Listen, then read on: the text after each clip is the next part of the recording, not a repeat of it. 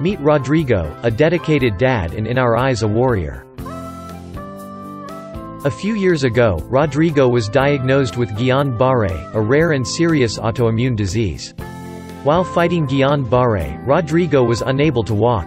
Soon after, his doctors discovered that Rodrigo also had cancer, non-Hodgkin's lymphoma. With love in his heart and from his family, Rodrigo is not giving up.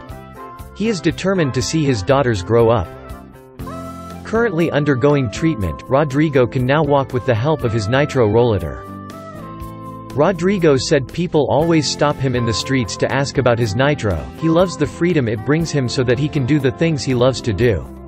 When he is not being a dad, Rodrigo is surfing with Escuela Sol Surf Con Chile, an accessible surf school where Rodrigo can learn and enjoy the water. Keep fighting, Rodrigo.